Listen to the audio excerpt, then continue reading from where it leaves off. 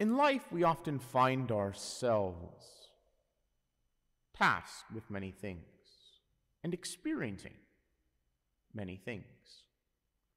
Most things that occur in this world can be done in many ways. There's often an ordinary way to do things and an extraordinary or extraordinary way.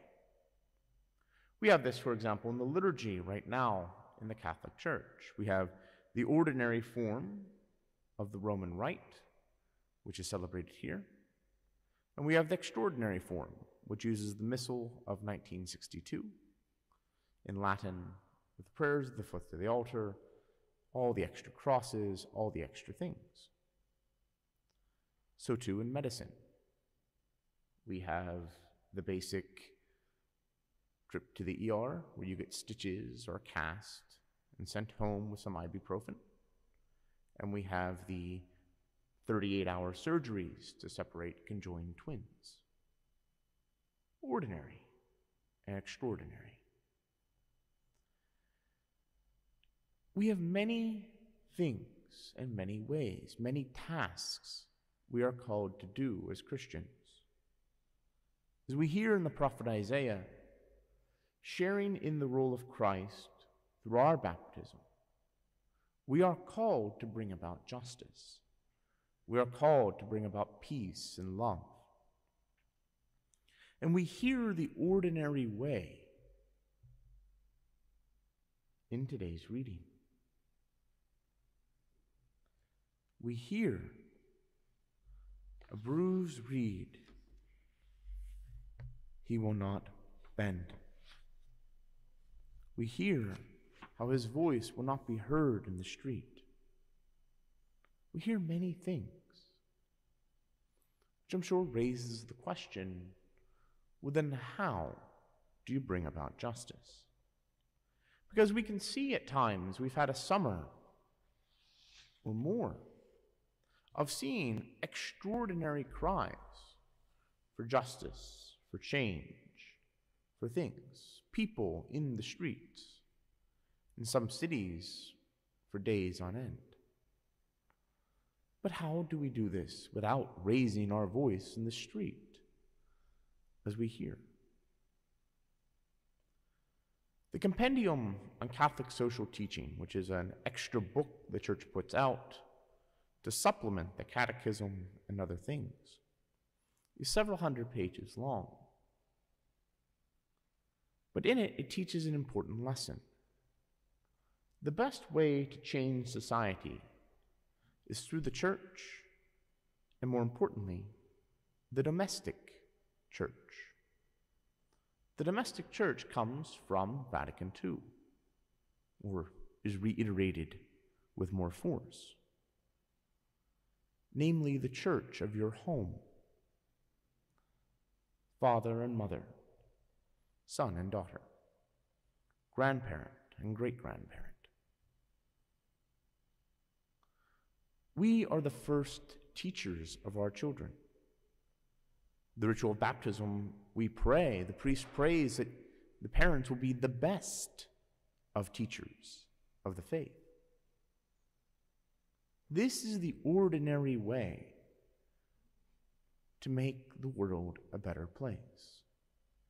In our homes, in our families, in our work environments, through the lives we live day in and day out, in our ordinary life, we make change. For good or for bad. We are the ones who teach our children, no, we don't use those words. We're the ones who teach our children, no, we don't hit somebody for that reason. We are the ones who teach our children, no, we don't walk away from that situation.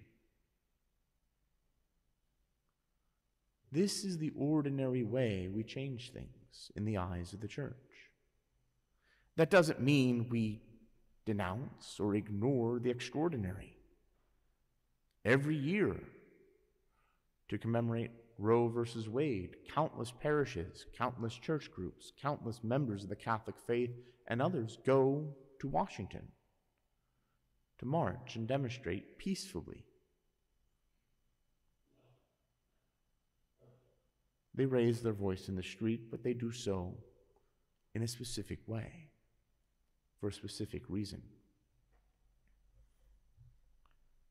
Christ came to change the world, and he will come again to judge it, the living and the dead and the world by fire. We believe this. We profess it.